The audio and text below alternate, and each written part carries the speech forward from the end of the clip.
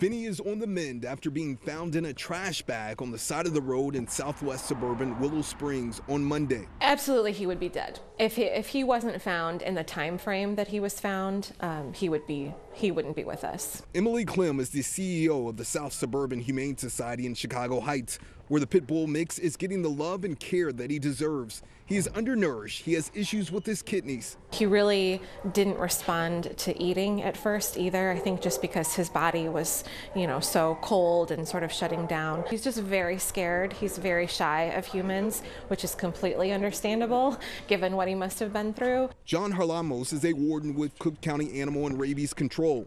He took Vinny off the streets Monday morning. The bag was tied up. The officers that responded, that called me, actually opened the bag up to find that Vinny was alive. But just question why.